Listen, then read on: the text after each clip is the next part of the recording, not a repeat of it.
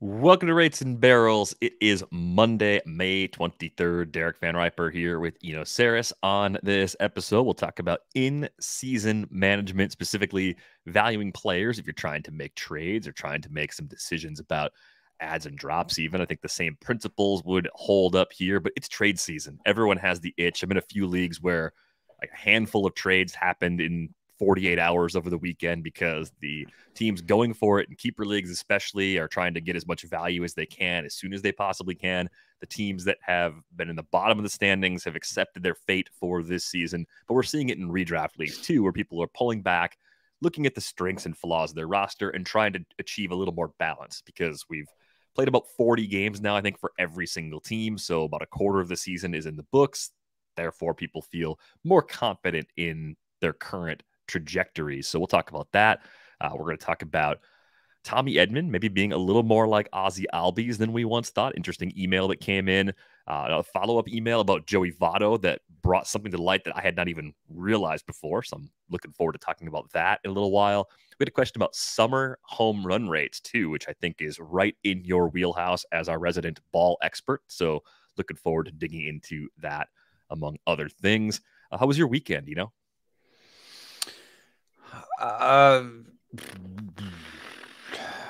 We had a nice close COVID exposure in the house, so we were actually at a pool party when we found out that somebody who'd been in our house the night before had just tested positive. So we were like, "Hey, bye, everybody." So far we've been testing negative, but also that person dropped off a dog that I think needs a CPAP machine.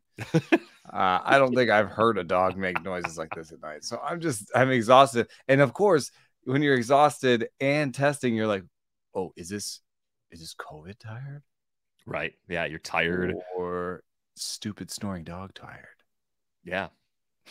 I think when you're on watch for any sort of symptoms like that, you sit there and you're like, oh, I woke up and my throat was dry. Was it dry or was it sore?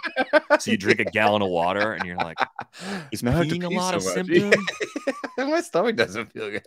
Why do I feel bad? I feel weird now. It's like, it's so hard. I think allergies is so hard, because I think one thing that we could just do is like, oh yeah, if you've got anything going on, then like, you know, any symptoms, then stay home. Like, well, let's have robust healthcare and stay at home policies. And then you're like, but allergies.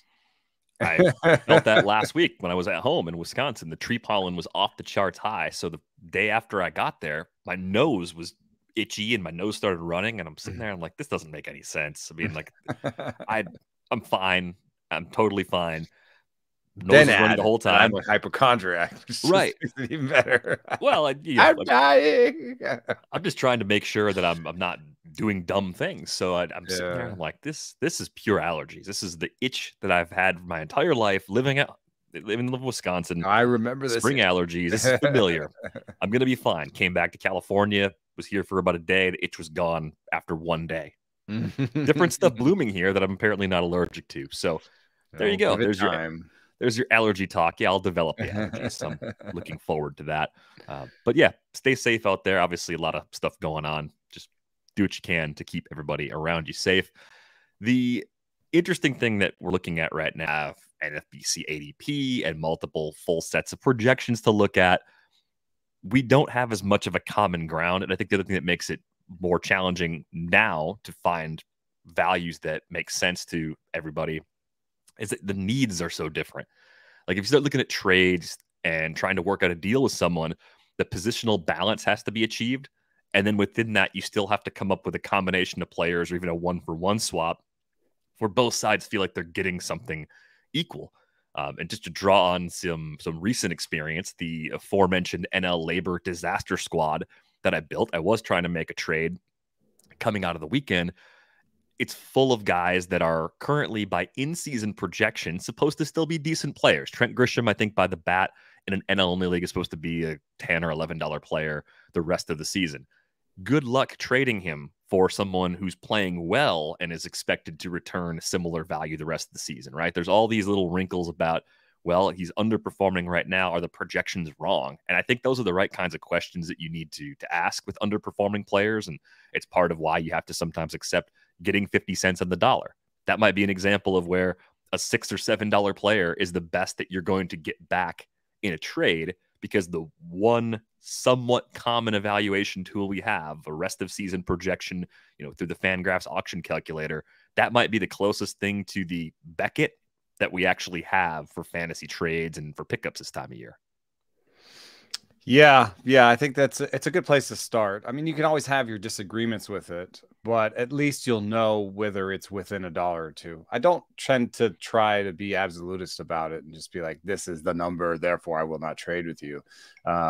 Especially with players that are, doing something differently or young or, may not be captured by it. But, and then there's also, it's a little bit of foibles with like relievers where it's like, oh, this says that your reliever that you're giving me is worth like $1 over the rest of the season, and my Brian Reynolds is worth $12. I won't do that trade. I don't know if you need saves. It doesn't matter as much what the auction calculator says. If that's an urgent need for you and you believe that the player you're getting back is going to give you saves more than the auction calculator does. So there are fringe cases where it's not that useful, but I think for the most part, I want to know what it says, Yeah, it's just a good starting point at the very least. And within a few dollars in either direction, you could still come up with something that works. I do think the standings gained points concept is really important when you're thinking about moves you would make and when you would stray from those values. I think if you look at stolen bases in most leagues, look at wins in most leagues, saves in most leagues, usually they're pretty well clustered. Steals are probably even more valuable now than they are on draft day. There's already a tax, a premium that you're paying for guys that run in February and in March. And I think the price goes up even higher when you start to deal for those players in May and June, unless you're dealing with someone who maybe knows they're not going to win the category and the whole room knows it. So then they can't command that premium, but there should be enough willing buyers where they can get something really good in the return. But that's part of how I came to a conclusion, like, I don't know, 2 weeks ago now. I made a move for Starling Marte in a league. And part of my calculation was that the points he could give me in steals, average, runs, and RBIs, looking at him versus the player that my last outfielder that was currently in my lineup, it was a huge jump. And I know it's not a perfect way to calculate how much of an impact there's going to be, but if you see a 30-point difference in projected average, you see 30 more runs and 20 more RBIs and 15 more steals, you can kind of look and see how much would that change my fate in each category. And I saw a player that was probably worth 15 plus standings points relative to what I was using because the league was so deep. So I do think that's probably the main thing I would use as I'm starting to hone in on which players to trade for, is just seeing how I can make up the most ground with the most impactful sort of move. Yeah, I think it's time for that, is for sure. It's just it's hard sometimes to, like, you have to also judge what other people will be trying to do, right? And so you can be like, oh, it's obvious I can make a lot of ground up in Ks. That's where I stand in a couple places, because maybe Tyler Wells it up too much, or Drew Rasmussen up too much, but like I could use Ks. Well, the problem is I'm going for 2 starters like everybody else, and they're going to be doing 2 starters. And so it may look like it's the easiest place, but we're all acting the same way. I don't have an answer for that, by the way. It's something that I've noticed as I've been chasing Ks. I'm like, oh man, I can see which teams are also getting, like, if I have 3 2 starters I'm looking at and I get one, I can see which other teams got the other 2. Yeah. I mean, the downside to the chasing the 2-start pitchers, aside from everyone else wanting those guys, they're not as good, right? They're not as good. So you can get the boost in 2 categories, but you can drop in the other 2 categories. So that's where I think your current placement, I've mentioned before, being near the bottom in ratios, I think now is a time where you can start to be more aggressive with volume. You're already that low. It's going to take some things going right for you to get out of that hole and be really competitive in the category. You've got a better chance of getting lucky with volume than you do just kind of grinding it out with the core that you have. So I think that's a more common problem. I think the other challenging thing about the standings this early, this is a question that came in from Isaac, and I think you might be in this situation in at least one of your leagues right now, is when do you start protecting your ratios? At what point in the season do you significantly alter the pitchers that you would or would not use because you're doing really well in ERA and WHIP, and you don't want to lose the top standing spot that you have in one or both of those categories? Yeah, I guess I'm in first place in our Brit League. And the only person who has a better ERA and WHIP is you in second place. So I can only gain, 2 points by chasing you. And yet I've got a 2.85 ERA in this 10-team league.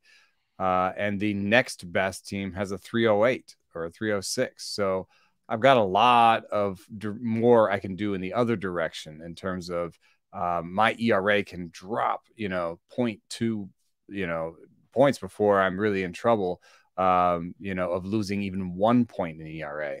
And so I'm definitely in the position where, I can see that coming. I have a ton of people in front of me in terms of Ks. It's 20 Ks, but they still have that 0.2 cushion. So I'm going after, I'm streaming in this league. I have a spot at the bottom where I just pick up pitchers that I like that are pitching in the next couple of days. It's not a weekly lineup. So I'm just sort of, filtering, picking matchups I like. And because it's a 10-team league, there's a lot of guys out there. So I'm hoping to gain some ground in Ks there and not lose much in terms of ERA and WHIP. Yeah, and I think if you are currently winning in the ratios categories and you get to these 2-start weeks that generally are coveted, but you've got lower end skills players, kind of your fringy on the roster, off the roster, or at least in and out of your lineup sorts of guys, and they're catching the Dodgers, the Yankees, the Astros, some of the top lineups in the league, at least for one of those 2 turns, it is tempting to sit them down. A lot of it comes down to who is your alternative, and like right now, I'm not throwing low-end starters against the Dodgers, especially. I'm avoiding that at all costs. I think Merrill Kelly was a good example of someone who just got rocked recently by them, but they putting up more than 5 runs a game. You think he gets him back again? Gets him again this week, too. So Merrill Kelly, for that one. the Merrill Kelly correction fortnight is in full swing right now. All that is to say, you may have to just absorb some of those guys because you might not have someone on your bench that you can use instead. So I don't think it's going to ruin your season if you start, one guy in a 2-start week where he's got a bad matchup like that and you're currently winning ERA and WHIP. But if you keep chasing volume with that lead in pursuit of maximizing wins and Ks and saying, yeah, I'm just going to keep blowing past everybody because I've got ratios locked down, I think it's early enough where you can screw it up by overplaying volume. I think it is possible. So I'm not in full on like huddle around the ball, take a knee sort of mode with the ratios, but I'm not totally willy-nilly about it if I'm winning those categories right now. I think I might have a line for you actually. Yes. So this week I was looking at 2 starters and I ended up with a fair amount of Chris Archer. He's got, I think, Detroit and Cleveland. Kansas City, and he's Detroit and Kansas City. I was excited about it. I was like, this is a good pitcher, good, against 2 offenses where I like the matchup. I was excited about that. I think you could even pick that up even if you're protecting your ratios and you wanted to, get some more Ks, right? I think that's a pretty good pitcher and pretty good starts, pretty good parks. You know what I mean? Like the other one was Kyle Freeland. Now, I think he's an okay pitcher, and I think he's at Pittsburgh. I think he's away twice. At Washington. Those are decent matchups. I think I would not pick up Kyle Freeland if I was protecting ratios. Right. If you're protecting ratios. If you're not, if you're just middle, if you're just neutral on ratios, then Freeland was a viable 2-start option for you this week, right? I got him in a couple of places. So I ended up with a fair amount of Archer, but in places where I wasn't as desperate for Ks, I ended up with Roansy Contreras as a pickup over Kyle Freeland because I just figured I don't know when he's starting, and that's not great in a given week, but I like him better as a pitcher, and I'd rather have him long term. The other name that comes up, I built this spreadsheet yesterday, just tinkering with stuff, location, pitching plus, opponent strikeout rate, and opponent WRC plus to try and help navigate the pile of pitchers that were out there. Because in most of my leagues, 15-team mixed leagues and deeper, it's gross every single week. There's maybe 2 or 3 pitchers you actually like. You get a Roansy Contreras, you get a Brady Singer, you get someone like that you look at and say, yeah, something might be different, or this situation's good. This guy's skills are actually pretty good. So you push for those guys, and everybody else is just sort of not hurting yourself, or like which temporary option will be just good enough. Jordan Lyles popped up in a few of my leagues. He was at the Yankees and at the Red Sox for his 2 matchups. And that to me was below the Archer line, even though Chris Archer, I think, has some in-start workload restrictions that are going to make it very difficult for him to get maybe even more than 1 win in any given 2-start week. Yeah, it can be folly. I mean, there's traps, all the time. And Archer, for example, is maybe a 4-inning pitcher. That's what he's been pretty much every start. It's 18 batters faced or less, and because there's probably a 1 starter out there that might pitch more innings than him.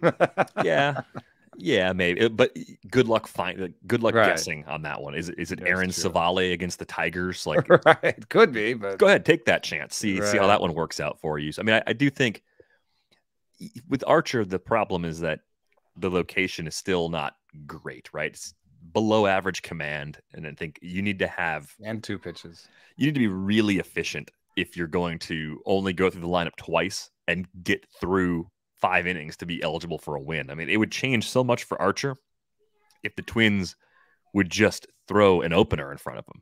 If they threw an opener in front of him, he'd go from constantly available in deep mixed leagues to someone that people would actually want to have on their rosters, even with some of the ratio risk that he carries.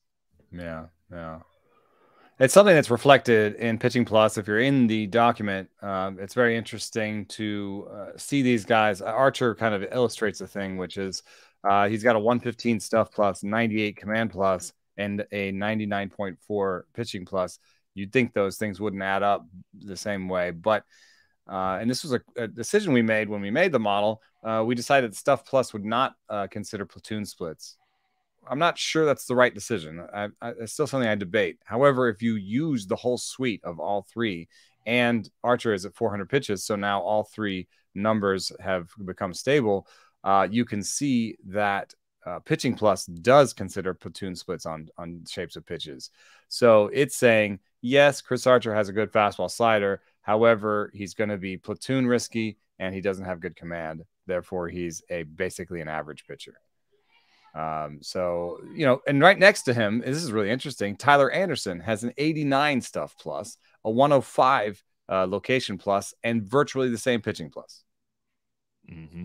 Yeah, just different ways to get there. Lots of different pitches, doesn't have the platoon risk, has the command, has lower stuff. So, there's a lot of different ways to be successful in pitching. And I don't even think this model captures all of them, of course, but, it is interesting to put those guys up against each other. And I've started sorting, if you're in the Google Doc, I've started sorting by Pitching Plus among all the pitchers that have at least 300 pitches thrown. Oh, you know who else bothers me right now, since we're on the ratio train and pitchers that are just frustrating? Drew Smiley, whose stuff and location and Pitching Plus numbers are pretty similar to Anderson's. I think they're just a tick better.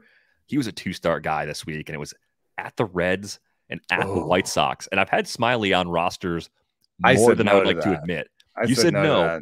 Did you bought? I've nudged him in a few leagues where I either had him or I went at it. And it was that at Reds one I didn't like, because he's got the home run possibility. He has the home run problem. Like that is the main issue. And what I was looking at, again, I was looking at K percentages versus lefties and WRC plus versus lefties. And I know that can still be pretty noisy, because even through 40 games, how many lefties have teams seen? Can we really say that a team is very good or very bad? And he's a really weird lefty too. Like, he's a over the top, no wiggle. There's not many lefties like him. Yeah, the Reds, though, have been atrocious against lefties so far. I realize they've had a lot of guys missing, so that's part of Oh, it. And I think that was enough to nudge him in. all right. White All Sox are good right. against lefties, so the matchup sort of even out that way. But that was the last little bit of information I saw. Like, wow, a 68 WRC plus against lefties. I'm watching Smiley because I was like, I can't risk it. I took Kyle Freeland over Drew Smiley. So, Well, and if you give me the choice between Tyler Anderson and Drew Smiley, I'll give up a little bit in the model and take Anderson given the matchups at the Nats and at the D-backs, especially. Much easier environments with the Nats. We're not talking about I think peak he must summer have been yet. owned. I didn't see him available. He was more rostered, but I Yeah. think Anderson was already he was probably the guy that you're looking at the bottom of your roster. You're like, yeah, 2-star guy, pretty good. Drew Smiley, okay, yeah, I could pick him up. And if you can only use one, it's Anderson for me, even though they look really similar on paper. Yeah, I have an interesting situation in AL Labor where nobody wants to trade with me because I'm way out in front. And I have a roster management situation where I've got surplus and I want to overpay. I really want to like 2-for-1 because I've got just too many players. And nobody wants to do it because they see me coming a mile away. 2-for-1s are not the greatest thing in fantasy. So the managing that roster surplus is difficult. And the way that I was trying to explain it to my brother-in-law, and he said, especially because in certain times you can see a roster crunch happening in real time, and the other guys can see it too. They're like, "Oh, you're about to get Kyle Lewis and you're getting Josh Naylor off the IL this week. You are stuck and you're coming to me and trying to do 2-for-1. I know I can see you coming a mile away. Let me give you this poo and this pee and we're done. Thank you. Give me your good players. So my brother-in-law is like, oh, so right now you're stuck choosing between a bad deal now and a worse deal later. Yeah. Like, yeah. Yes, that's where I'm at right now. Yeah, I mean, sometimes the answer is to just do nothing in those cases, even though you Which is want what to I make that chose to move. do this week. I have Matt Duffy at middle infield right now, Yeah. choosing to do nothing. For 1 week, that won't completely burn you, but yeah, I'm finding the balance in mono leagues especially is really difficult to strike via trade. If you're desperate for something, you're usually going to lose value overall getting someone to agree to a deal just because they have less incentive to deal than you do, and the specific needs just don't line up very often. So that is something I found to be And really every time difficult. you're like, yo, you could drop that player. I could give you these 2 players and you could drop that player. I'm looking at the player. They look at that player and go, oh, but he could be good. Just They give him another week or 2. they stashed him for a reason, I especially like in a that guy for a reason. I picked really, him really up. deep league. I mean, Yeah. those leagues, I almost think the mono league is the most dangerous league to fall in love with a player in, because the reason to cut a player is basically that the player is no longer on a roster. You have to be so amazingly bad to be droppable I have in a Matt competitive mono league. I like him, but like, yeah, Yeah. yeah. I missed out on Rougned Odor, so Yeah, missed out. That's what you did. You missed out. but it is something that comes up in chats, and it's something that I think people should need to do more of when they're trying to make a trade, is to really put yourself in the other person's shoes.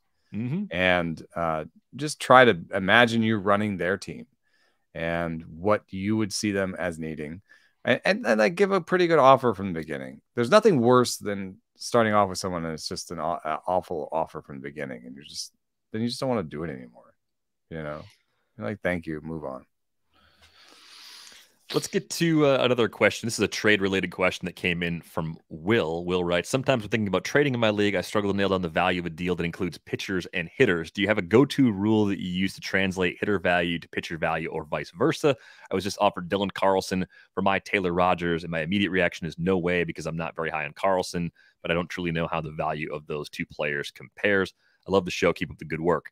I think Will's instincts in this particular instance were right. And then we learned on Monday morning, Dylan Carlson just went on the injured list. So that would have nixed it anyway. But I would say that this is kind of one of those things where, much like I was saying with steals, where they're almost more valuable than they were on draft day right now. Saves, I think, are especially true. Like if Taylor Rogers was a $18 closer on draft day. He's pitched really well, so he's up a couple of bucks based on that. The And health the looks league good. health looks He's not good. any risk of losing the job right now. Right. And the league as a whole looks like such a mess for saves. It just feels like and saves all are the not other coming options from the around him wires. that valued him at 18 have gotten worse. Like there's a lot of them have gotten worse. Right. So you could arguably say that Taylor Rogers in a trade is more like a $25 player right now. Like that's what you could reasonably expect back in the return. So you could push Rogers for the equivalent of a third round bat in a mixed league. I mean, the types of guy if it were a mixed league, is Xander Bogaerts for Taylor Rogers a ridiculous trade value that's like imbalanced right now? Listen, that face that I made is mostly just because I don't like trading for saves. And this is partially why, because I agree with you in terms of how the market works and in terms of like our general conversation of valuation. I would just never do that. There's no way I'm giving you Xander Bogaerts for Tyler Rogers. However, I guess I could see it. The deeper the league gets, the more it's like, oh, one closer could make a difference. Like if I had 0 closers in an AL only league and you could give me Tyler Rogers, it wouldn't work unless it was like before the trade. I know. But let's say you could give me Jordan Romano for Xander Bogaerts in an AL only. I mean, I could see it maybe. If I had 0 closers and somehow an MI glut or somebody that could at least reply, or more likely Tyler Rogers and your crappy MI for Xander Bogaerts and my, guy I picked up, JP Fireisen. Right. Either way, the point is just you can look at a combination of rest of season value and then standings gain points and kind of get a feel for it and say, actually, steals, saves, I'm going to bump it up a couple of bucks. And I don't think you're going to get turned down by everybody. I think you're going to find that there are people willing to make that move because they know the impact. I think you can also feel your way to it more intuitively by just thinking about top 10 at their position. So if you were just looking at Carlson and Rogers, is Rogers top 10 in his position and is Carlson top 10 in his position? Right. And for outfielders, I guess you stretch it to what, top 30? Just multiply by 3 because there's something 3 times as many. Sure. Yeah. But even then, Carlson fails the test. Right. Rogers, yes. Carlson, no. That's another just a good approximation. So hopefully that's helpful. I mean, a lot of trades end up working that way because the imbalance that two rosters have is I drafted too much hitting, you drafted too much pitching. We can help each other out. The goal, I go into trades with more of a goal of win-win. Like I want to make a good deal with you. That way, both of our teams get better. That way, next time we have got a need, we're going to make a trade. If I burn you in a trade, you might remember that and not want to deal with me next time. It's the same as giving awful offers, right? Yeah. You can see those coming a mile away and you're like, oh man, this guy again. I hopefully nobody's listening. It's like, you're that guy. I don't think I am. I really do try to like have better offers. People think you are that guy. I doubt it, but maybe. Somebody listening, Devil's Rejects, hit up the group chat. Tell me how wrong I am. Thanks a lot for that question, Will. Yeah, don't shatter Eno's confidence at this point. Got an email here from Jack, and it's a question about Tommy Edman. And he was looking at Tommy Edman versus Ozzie Albies, looking at their projected game power and raw power based on the Fangraphs scouting reports, career walk rates, career strikeout rates, exit velocity numbers, barrel rates, and there are a lot of similarities between Tommy Edman and Ozzie Albies. The key difference, if you look back at like a 3-year comparison going back to 2019 now, is you see twice as many home runs from Albies. And part of the reason is that Tommy Edman hits the ball on the ground more. Maybe the other part of the reason is the park is a more difficult place to hit. That's not all of the difference. That's just partially the difference. So the gist of the question is, what do you make of Tommy Edman? Is he a tweak away from being even more like Ozzie Albies, maybe closing the gap on the power? Because Edman was one of those players that back during draft season, it seemed like more people were out at his price than in. Like he was a kind of a consensus. He's fine, but I'm going to take someone else instead. Or, yeah, he's going to be in the bottom third of the order, so I'm not interested. And now, I mean, Carlson's hurt, but even before that, things had flipped. Edman was back in that more prominent spot in the lineup, and he's had a great start to the season through the first 40-plus games. So curious what you think about the comparison that Jack made, and if you do think Tommy Edman might have one more level. Yeah, I don't know that he does. I don't know that he does. I mean, he has pushed his barrel rate to the top. And one of the reasons why this comparison works is a little bit of recency bias, where Albies' barrel rate is one of his worst and Edman's one of his best. I think if you kind of if you looked at it going into the season, you would have a different sense of their barrel rates, because Albies has had 9% barrel rates in 2020 and 2021. Whereas Edman was more in the 4%, right? So we're talking about a guy who hits twice as many barrels. Now you add in he plays in Atlanta, which is conducive to homers, and Edman plays in a park that actually reduces homers more than almost any other park in baseball. I think it's like second or third worst. So I just don't. And then my last thing that I wanted to add is that Edman is 27 years old and has played 1,400 plate appearances in the big league. So I think we have a decent sense of where he is. Maybe this year he'll hit 15 homers because he has one of the best barrel rates. And maybe this year, Albies, who is showing one of his worst barrel rates, will only hit 22 or something, 24. It might be one of the closest they've been. I just don't think they're actually that comparable in terms of power. Yeah, I mean, the barrel rates are pretty different. Blown away that Tommy Edman has a 140 WRC plus. That is not something I saw coming. I realized, it's only a quarter of a season. 10 for 11 is a base stealer. I mean, if we're talking about which one's the better, like if they're comparable hitters in real life, then actually I think they're way closer than people think. Yes, you might even prefer Edman.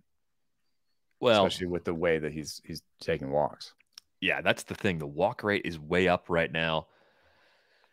I'm wondering if the hard hit rate between the two players is actually going to end up being closer than expected too. I mean, Tommy Edman's got a 35.3% hard hit rate.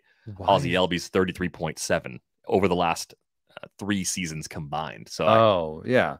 Okay. I was just looking, this year's Albies at 24%. That's pretty awful. I can't believe he's even still has a 5% barrel rate. One thing that he does is when he hits the ball hard, it's in the air. I mean, that's what I see when I look, because he's getting a lot out of a smaller hard hit rate than Edman. And then Edman, when he hits it hard, he hits on the ground. So that's part of the story here. Yeah, and over the course of the last 3 years, Albies just swings more. He swings more at pitches in the zone. He swings more at pitches outside the zone. Edman makes more contact in the zone. So I don't know. There's just some pretty interesting things here in these profiles where I think more people than not really like Albies because of his age, the lineup he's in. There's plenty to like there. I don't think there were a lot of questions about his ADP, but there were a lot of questions about where Edman was going. I think the best news about this Edman barrel rate, the where it is right now, is that it pulls him out of the Whit Merrifield territory.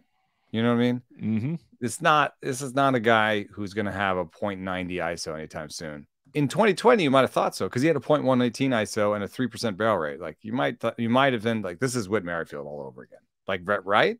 That's what I thought. I thought Edman was a younger Whit Merrifield. Yeah.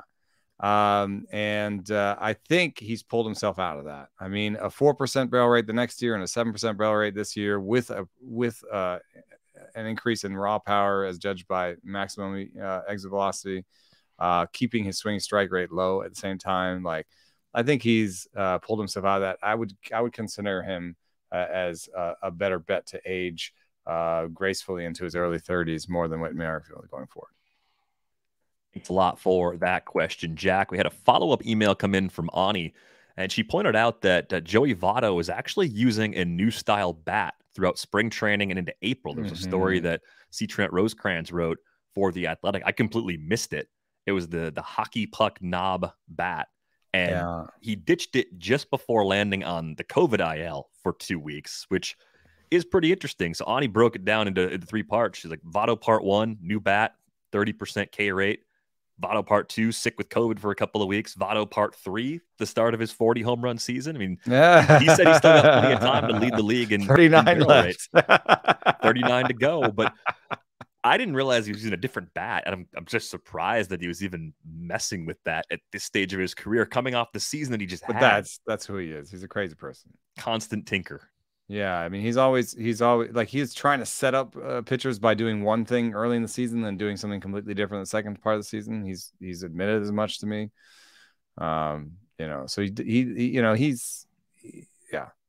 I think that just makes him really hard to analyze. It's just yet another example of why I know his numbers don't look good. He's chasing more than he's ever chased. The barrel rate is way down from the last where it's been the last 2 seasons. There's a lot. The K rate is just astronomical. The swing strike rate is astronomical. All these things are somewhat meaningful in smaller samples. So, yeah, I get it. Except it's Joey Votto. Like he could wake up tomorrow and decide not to swing at a single pitch outside the zone. There's a thing he could do, but are you interested? We're available. I mean, there's some 10 and 12 team leagues where, of course, he's hit the wire. There's leagues where you could trade for him right now, and he'd fit really well on the NL labor disaster squad because he's an underperformer right now. I held him through in those 12 team leagues. I actually in most of my leagues I held him through this, and I'm gonna give him like the next 2 weeks before I turf him, but. He's also sometimes in those 15 team leagues, there's not much there to replace him. But what I have tried to do is in the meantime, especially since he hurt, I've been trying to audition guys that could replace him. Right. So at some point I may just decide, one of these other guys that I picked up in the meantime is better than him. I might have an example for you. I mean, Rowdy Tellez was an example, right?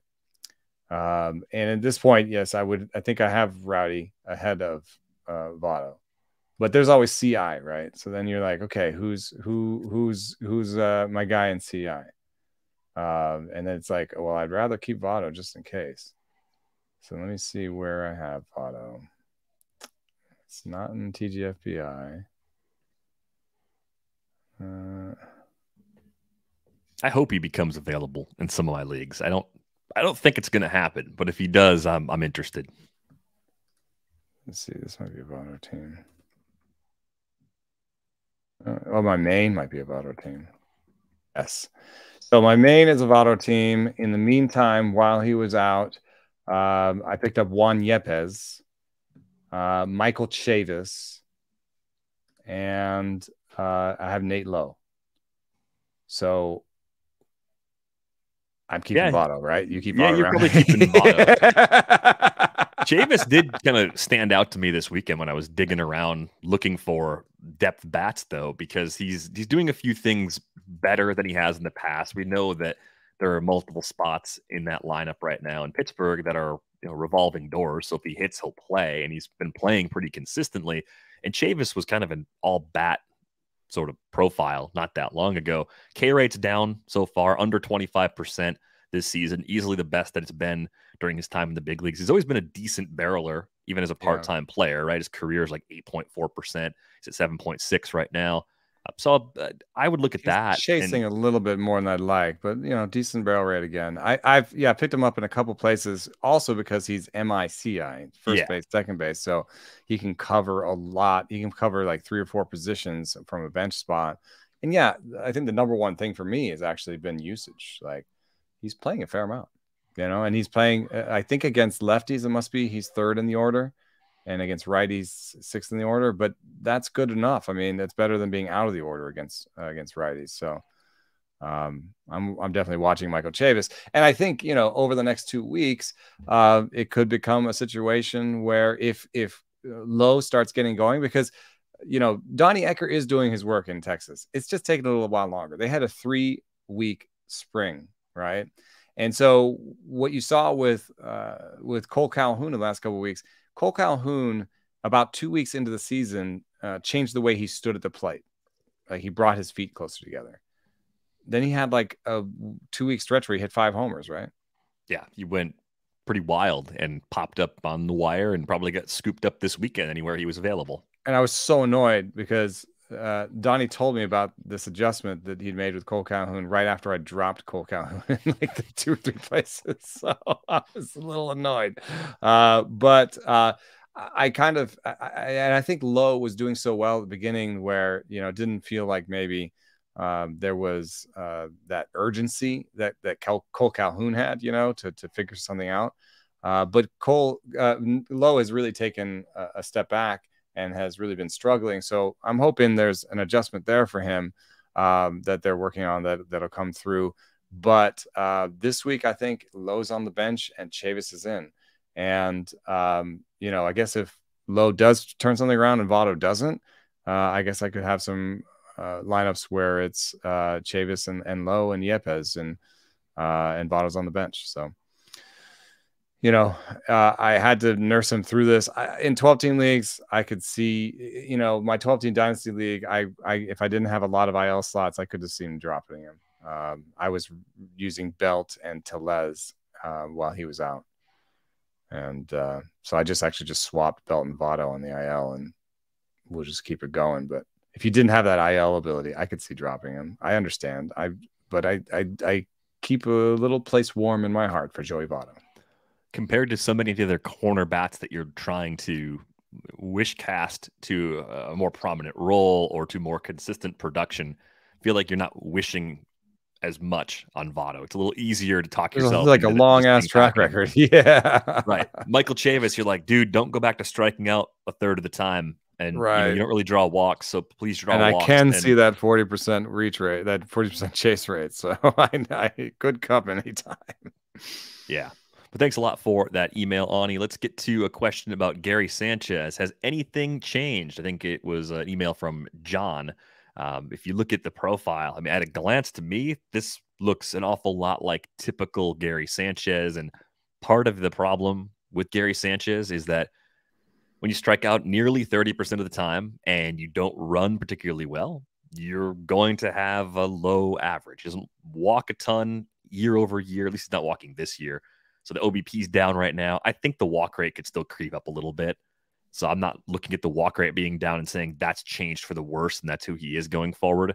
I just feel like his margin for error in the batting average category is just really slim because of the type of player that he is. And everything looks really similar to me than it has in the past, even though he's playing pretty well right now. Yeah, I think in some ways he's doing the, you know, if you don't have great bat to ball skills, then sometimes being more aggressive can be useful because you get to that fastball before you strike out. So he is being more aggressive right now. Swing rate is up, and it's mostly on zone swing. So it's been aggressive in the zone is what he's been, and I think it's doing him well. The 56% fly ball rate says to me that his batting average is being attacked from both sides. It's being attacked by the strikeout rate, but it's also being attacked by his launch angle. And, you know, I think once you get over 50% fly ball rate, you start having pop-ups, you start having really low BABIPs. And that's something that applies to Sánchez. Career 253 BABIP, career 43% fly ball rate, career 27% strikeout rate. So that's all those reasons he has a career 229 batting average. I don't think there's much more that can go right for him. I think this is who he is. And I think in some cases it was just like, hey, let's not continue to batter him for who he isn't. You know, let's just take this guy and appreciate him for who he is. Yeah, and I think that's happening a little more now that he's got the fresh start in Minnesota. My question for you, where do you think Gary Sánchez ranks in the auction calculator rest of season for the Bat X among catchers? You know, because I think they did an adjustment to the run value, the run environment in the Bat X. So I would guess that league average batting average projected forward for most people is like a 230. So his 215 average probably wouldn't hurt as bad as it would seem. And so I'm going to guess like top 5, top 4. He's seventh. I mean, Okay. it's Will Smith, Dalton Varsho, Wilson Contreras, JT Realmuto. How about that? Dalton Varsho at number Oh, 2. Real Muto's falling off. Sal Perez, and then Yasmani Grandal before you get to Sanchez. But But if that's there were, still good.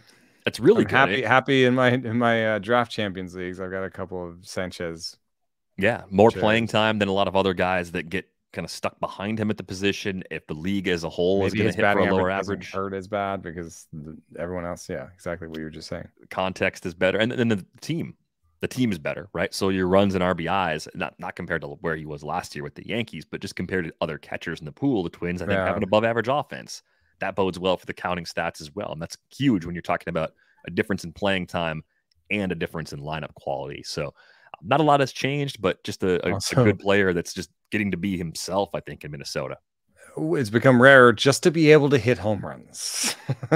I am interested to see how this transitions into the summer months, though.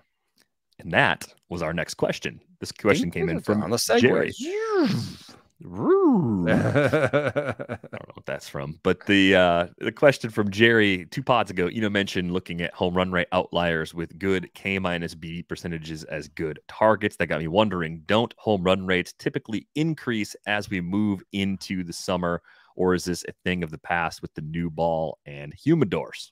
So I think based on what you wrote along with Ken Rosenthal a few weeks ago, if I remember correctly, the guidance there was the run environment could actually change a lot because the humidor is going to make the ball react a lot differently when we get to the consistent 80 plus degree days with high levels of humidity around the league. So what is a sluggish power environment now could swing considerably once the weather has warmed up all over. Yeah, and I doubt myself more with every day. However, we have started to see some 9 to 8s and 10 to, yeah, I think we've seen some 20-run games and stuff. So I think that there has been a tick up in the run environment, and the theory I think is still sound, which is just that, in the early drier months, the humidor, because the humidor is just set to one level, the humidor will actually be adding water. And then in the later, wetter months, it would be taking water out relative to last year. And so if you took water out of an August ball last year, then you should increase the distance that it goes. So then there's just the natural trend. The ball has been a big deal in the last few years, but this is interesting because this was put together by Patrick Brennan, who he does good stuff. What is he on Twitter? Gotta give him the right love here. Painting Corners or something. At Painting Corner. Looks for a Twitter handle should be on the Rates and Barrels bingo card. Anyway, he's with baseball ops with the Phillies now, but he used to write for Beyond the Box Score, RIP. And he had this great piece where he just looked at the home run for fly ball rate. He also looked at temperature. Temperature peaks in July and August, but the June, July, August, those are the peak the peak times for temperature. Some of the places, like for example, San Antonio peaks in July. I don't know why that's on this for baseball, but other places peak in August. So if you look at league-wide home runs per fly ball by month, which Patrick did, and he did it from 2002 to 2019, so it only has one juice ball year in it, right? And we might be out of the juice ball era again, so this is relevant to us. April home runs per fly ball is 10.5%. May is 10.7. June is 11. July is 11. August is 11.3. And September is 10.8. So we're just now getting into peak home runs per fly ball territory. And then you may have this aspect of the humidor pulling water out of the balls. So we may just have, in the interest of consistency, created a more inconsistent month-to-month situation in baseball, where maybe our Aprils will just be down big and our Augusts will be up big. So that's still a possibility. That's something I wrote about when I wrote about on Friday. Hitters that are adjusting to this new ball and hitting more fly balls. I'm hitting more line drives instead of fly balls. I hope they made the right decision. We'll see in August. I was going to ask if there's any way to possibly leverage this. Are you looking for pitchers who have shown significant improvement in home run rate to this point in the season and saying, you know No, what? no. These are the folly. players that I'm looking to get rid Get of. in These are the guys I'm trouble. looking to trade away. Oh, I see. You were saying a different way to trade away guys who had real low home run rates so far. Yeah, get away from the players that have moved the most. I mean, there's already a lot of noise in home run rate over a That's what, game stretch. I thought you were saying like target pitchers that have improved in their home run rate. Yes, I wouldn't do that because there's so much noise in home run rate, as you said, normally, and then you add to that noise with this humidor situation. So yes, I would, but I think another interesting question. So I do think I'm in trouble a little bit by not being behind in Ks, because I think that the 2-start streaming strategy is going to get a lot harder because you're going to be taking these fringe guys and now you're going to be throwing them in August and being like, Smiley in Cincinnati in July or whatever, then you're gonna be like, oops, there's 3 homers, 5 runs, 3 innings. Thank you very much. So I think that like an aggressive April streaming strategy may become more viable with if the humidor is going to change the shape of the season. Like, what if in the future home runs per fly ball rate are 10% in April, but still 11.5 in August? You know what I mean? Mm-hmm. If it just kind of became more stratified, then you would want to react to that by being more aggressive with streaming early, get ahead in Ks, and then kind of protect, like sort of work on your ratios after that by being having more relievers in your lineup and such, that sort of deal. And then the other thing that I think is interesting to me is, if we start to see this like crazy July thing, would you love to trade a guy who has, a great strikeout rate? And let me see if I can come up with a guy. But let's say, would you like to trade a guy who's a great strikeout rate, but right now is maybe getting lucky on home runs, for someone who has a great ground ball rate, like right now? You know what I mean? So let's see, somebody who's been getting lucky on home runs, maybe Scooble. Verlander. I did buy K-BB Scooble. Oh, compared to his previous home run previous rates? norms, right? Like there could be, like with Scooble, I could tell myself, yes, there's probably some skills improvement. He's changing his pitches, he's doing things differently, but he's not going from a 2 homers per 9 guy to a 0.4 homers per 9 guy. That's probably not a new baseline. Oh, I was looking in the wrong category. Yeah, that's it. Yeah, Gossman. Gallen. 0.18. Zach Gallen, pretty big improvement from him. He was at 1.41 homers per 9 last year. He's at 0.239 homers per 9 so far this season. Oh, I've got the perfect name. Carlos Carrasco. Yep, he pops on this list. 0.58 homers per 9. Dude, if you could trade him for someone now, the harder part is finding a good pitcher with ground ball rate. But if you could trade, I mean, could you trade Carrasco for Fromber? Maybe not. But probably not getting away with that. But you could just trade. You could just trade Carrasco for a bat and just find someone that needs pitching, get a bat, and then flip a bat for a different pitcher. Here are some names that are actually kind of interesting. Brad Keller. I've used him a lot in streaming. 51% ground ball rate is 6th among qualified pitchers. So I think that's an interesting name to remember. Adam Wainwright. Maybe he's just attainable because he's old. Kyle Gibson, 50% ground ball rate. So I mean, some of these names have been like pitching pretty well, but they could still be attainable. Miles Michaelis, 47% ground ball rate. Now, once you drop below 50, it's less meaningful. You do want the over 50, but there's some guys there, and they might be more useful when it comes to July. They might suddenly be somebody that you'd be more interested in. Graham Ashcraft didn't do well by the stuff model, but did get 7% ground balls in his first start. Alex Cobb, I think, is about to go on a run. If you want to buy a low pitcher, Alex Cobb is my guy. Well, I do need a buy low pitcher in a few leagues, so perhaps I will follow your advice and go after Cobb. I mean, the situation, of course, in San Francisco, I just like that floor so much. Same with Alex Wood. I don't have any specific reason for targeting Alex Wood. I just have him already in a league where I think The velo he is can up. I only get think better. yeah, the velo is up. He's actually made a couple changes to the fastball, the shapes in his pitches, and I think both of those guys are about to go on a run. I would love to see it for very selfish reasons. Thanks a lot for that question, Jerry. One more question to get to. Ooh, no, it's too late maybe. But Michael Lorenzen, 56 ground ball rate, and he lowered his arm slot and told me he had a couple different cues to improve his sinker. So he has a really good sinker right now, and he might be a little bit safer. He might be safer, for example, than Thor. Not intuitive, but interesting nonetheless.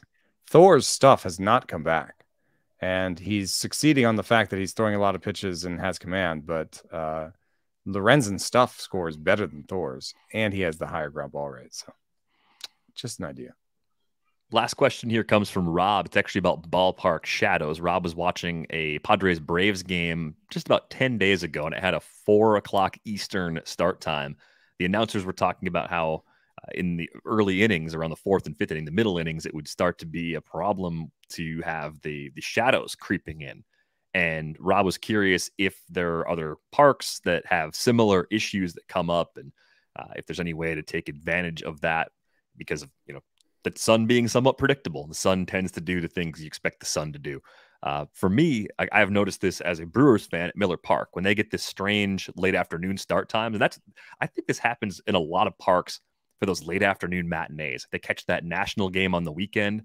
Anytime that the team doesn't ordinarily play, where they have a day game, that's when you're going to probably see some weird things because the stadium wasn't necessarily designed with that game time in mind. It was designed with where's the sun at 1 o'clock local, and where's the sun going to be setting if we're playing a night game. Those are probably the two considerations in most ballparks in terms of how they're positioned. So Miller Park gets this really badly late afternoon. It's even worse late in the season, especially if they're playing playoff games. If they have a 4 o'clock central start, the sun comes in. It's like pitchers in the shadows, batters in the sun, or vice versa. And it does seem like it's a really difficult situation to hit in when that happens.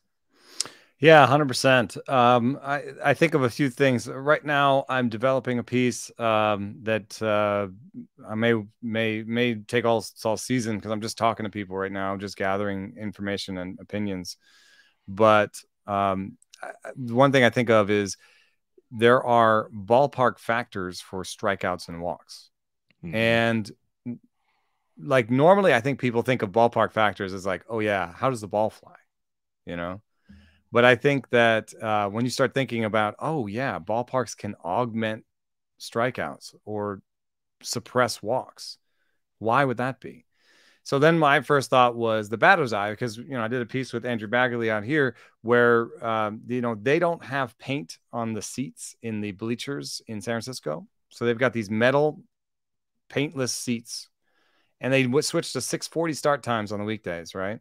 And so people are still getting there from work. And so in the first couple of innings, what you'll find is the sun is coming right over the back of the ballpark and reflecting through those seats and right into the batter's eye.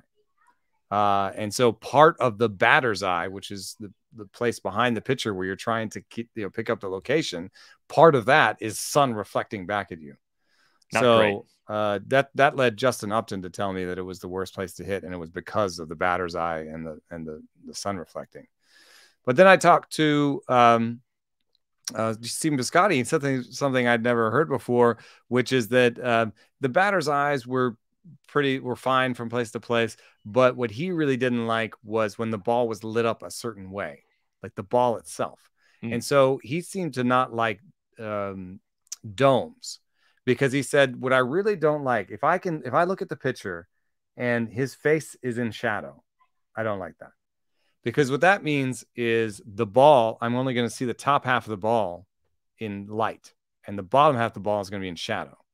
And it just makes it hard to determine the spin or determine the location or just pick it up. The ball is lit weirdly. And that's true. That might ring true for people who watched games in the Trop.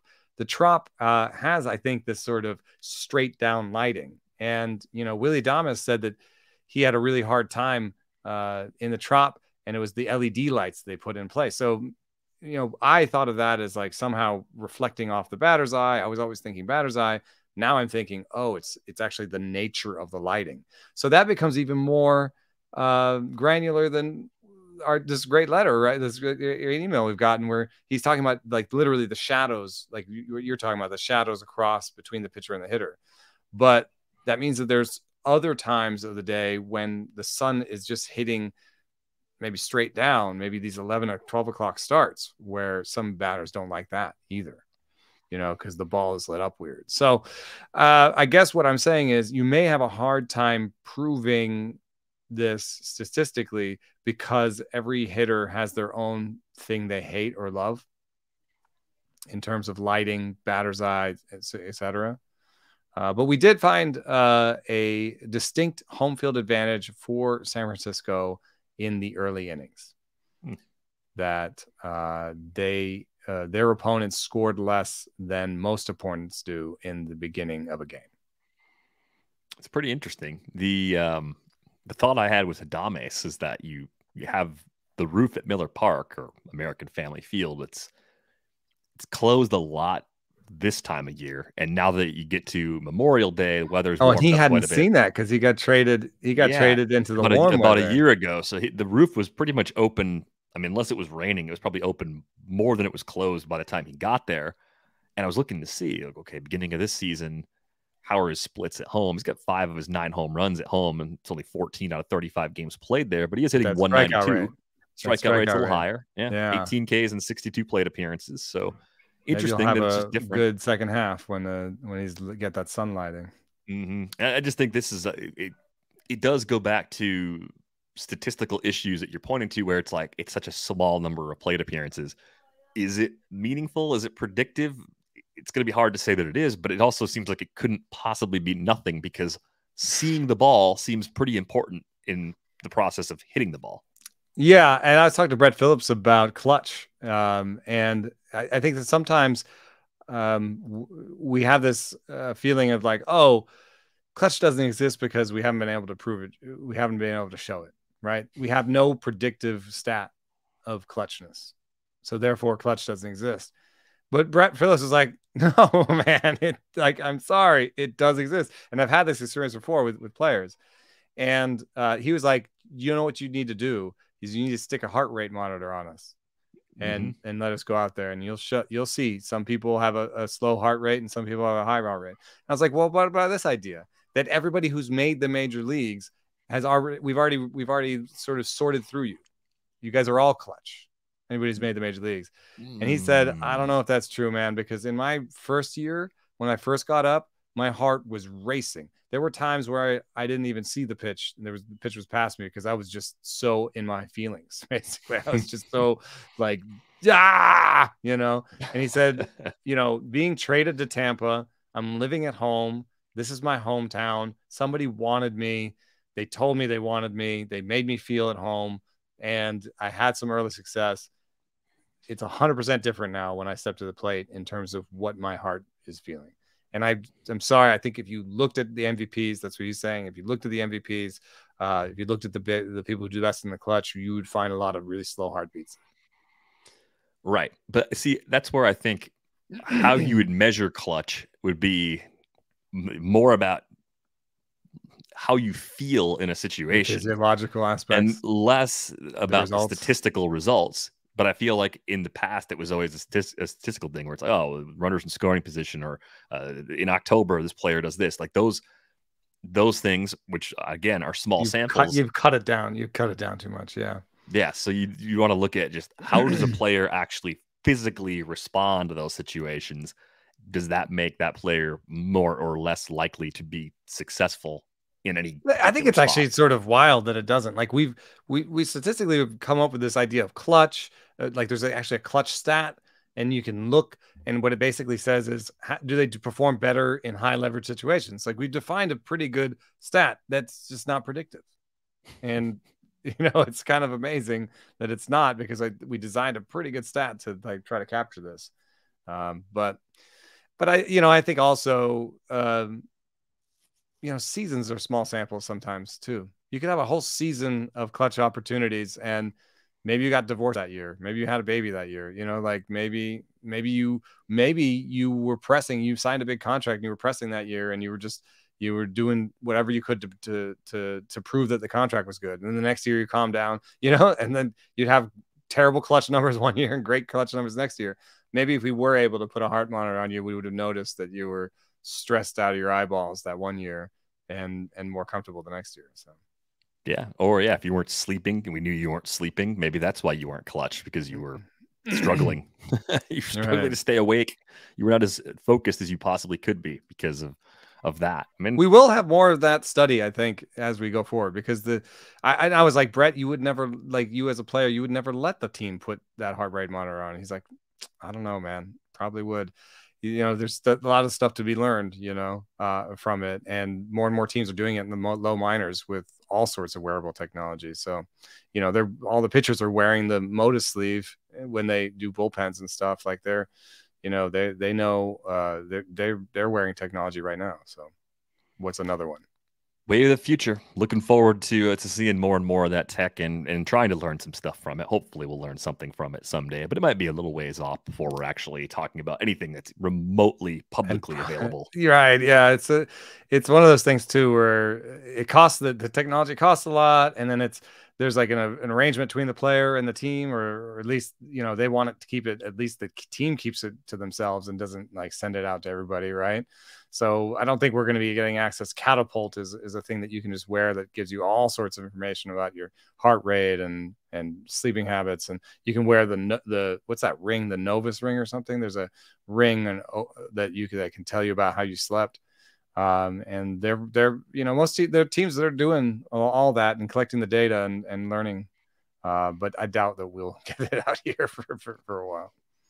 Thanks a lot for the Ballpark Shadows question, by the way, Rob. You got a question for a future episode, you can send that our way, ratesandbarrels@theathletic.com, or drop it in as a comment under this video on YouTube. If you're watching us on YouTube, be sure to subscribe to the channel and hit the like button on this video. You can find Eno on Twitter at @EnoSaris. You can find me at Derek Van Riper. If you don't have a subscription to The Athletic, get one for $1 a month at theathletic.com/ratesandbarrels. That's going to do it for this episode of Rates and Barrels. We are back with you on Thursday. Oh, it's so good to have you back. Thanks for listening.